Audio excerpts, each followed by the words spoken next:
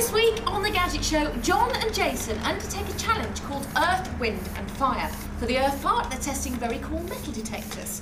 For the Wind part, image stabilisation in cameras in a wind tunnel. And for the Fire part, they're testing rockets, which are a lot bigger than the one I'm testing here. Okay, come on rocket. Dallas is in Canada riding unusual bikes.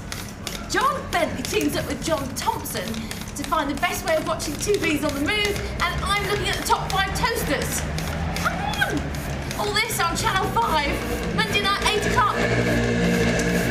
Oh, I love it when tech